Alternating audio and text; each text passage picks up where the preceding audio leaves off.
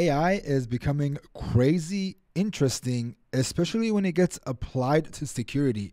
So in this video, I want to talk about how you can take AI and actually use it inside of VIM and implement some AI prompts that is going to help you with your bug bounty hunting, and not only help you become more efficient, but also it's going to help you create better word lists and also give you better leads based on the information that you have in front of you. And to do that, I have invited my friend Joseph, aka Rezo, and he's going to show us examples of how he's using AI to better his hacking skills. All right, let's jump into it.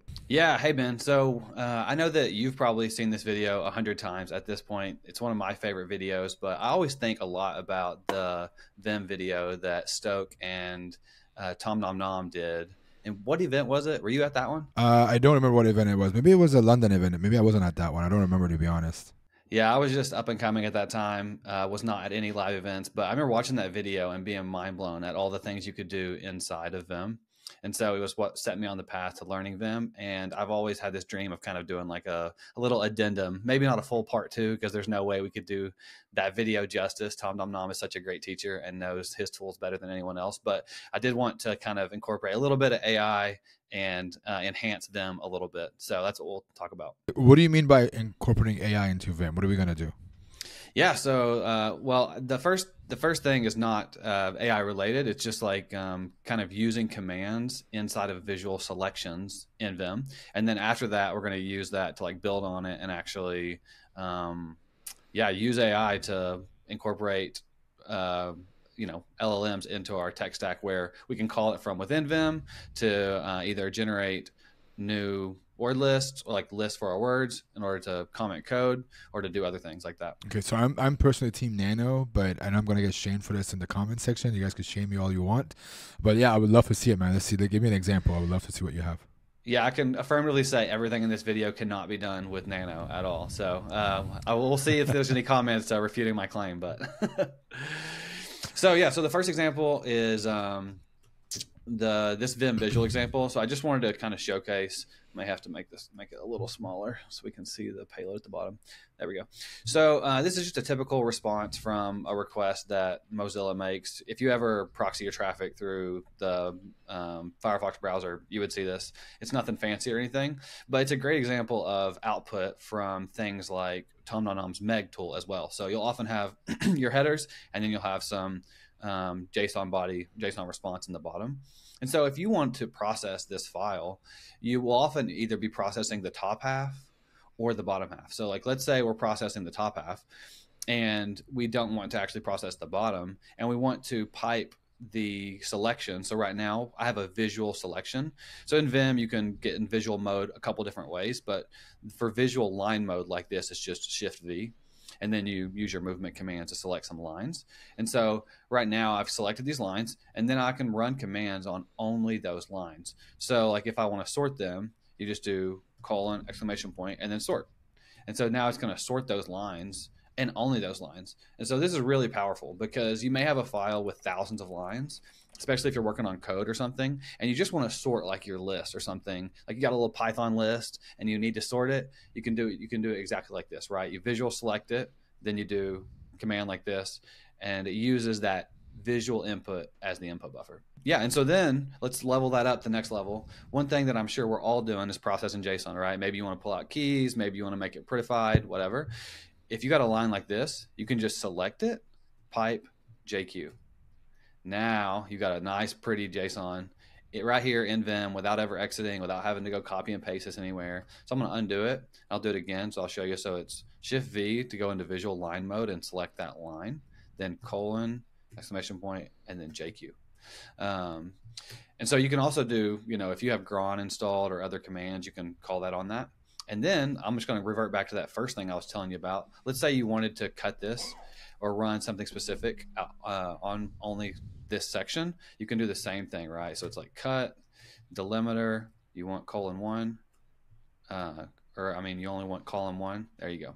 Undo it. You only want :2 this time. We'll do the same thing, but on :2.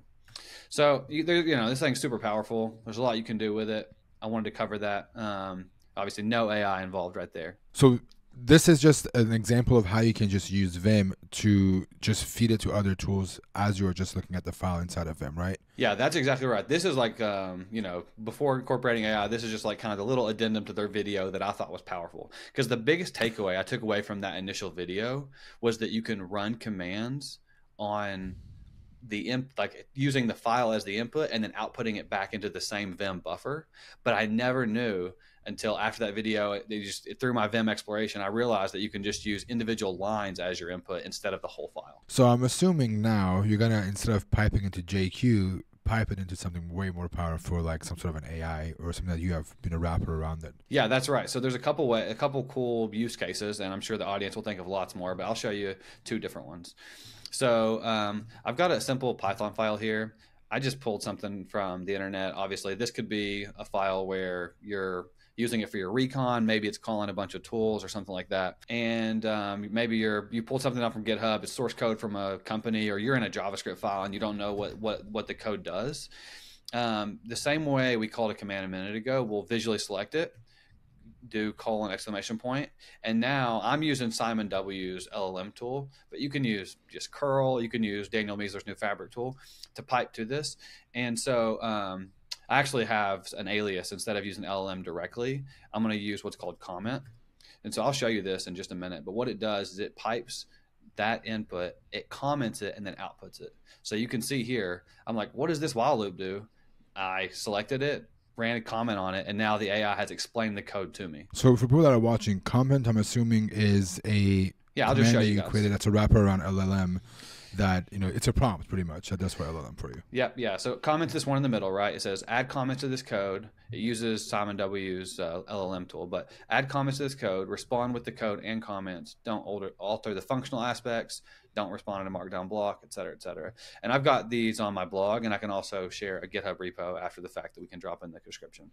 But you can do this with anything, right? That's what's really neat. Yeah, I mean, it just, I think there's like an offensive and defensive aspect of it. You can extend your code, you can comment on code, you can review code, but I'm also curious how you can extend your knowledge with this. Yeah, so that's the last example I've got, which I'm really excited about, is like, let's say you have a word list. So I took this again just from some default request on Mozilla. I took some paths that I had and I just tokenized them with Tom Nom Nom's toke tool. And so you can select all of this, or you can just use the file itself. But what we're going to do now is I have it called word list 2, because I've got a word list 1 that uses the command line instead of being in Vim. And so now what it's doing is it's going to extend this list. So you'll see from 21 on down, it extended it. But what's really cool about this is it's specific to this application.